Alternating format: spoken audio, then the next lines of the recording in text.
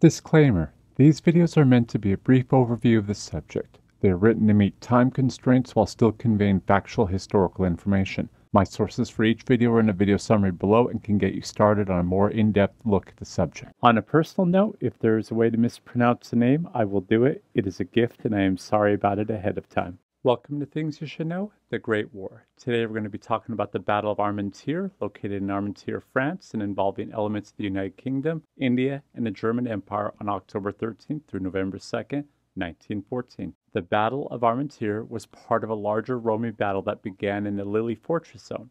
The Germans had launched an airplane at 10 a.m. on October 9th and dropped 2 bombs on the Lille General Post Office. By the afternoon, the Germans had issued orders that all men from the ages of 18 to 48 to go to the Bethune Gate with instructions to leave Lille and not return.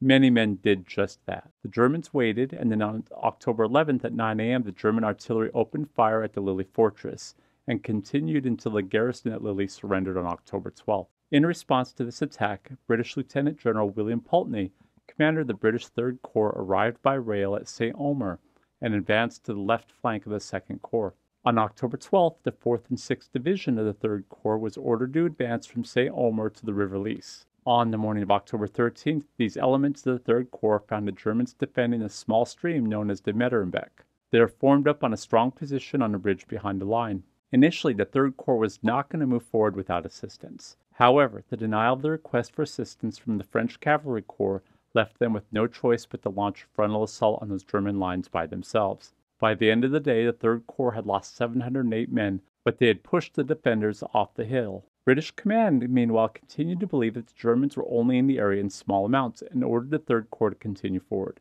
which they did for 6 more days. By the end of the 6th day, the German Sixth Army was sitting across the lines facing the Third Corps, where they sat for 2 days watching each other. On October 15th, the Third Corps moved to capture Armentières, repair the bridges, and advance towards Lille. They captured the town on October 17th and continued forward until October 19th. There, they were attacked continuously, although not successfully by German forces.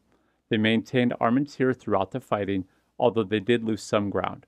They suffered their biggest attack on October 29th, which would be the opening salvo of the Battle of Galluvelt. The Battle of Armentières officially ended on November 2nd and merged into several of the other bigger battles that were raging across the front. The British suffered approximately 5,780 men killed, wounded, and missing, while the Germans themselves suffered around 11,300 men killed, wounded, or missing. Join us next time on Things You Should Know, the Great War.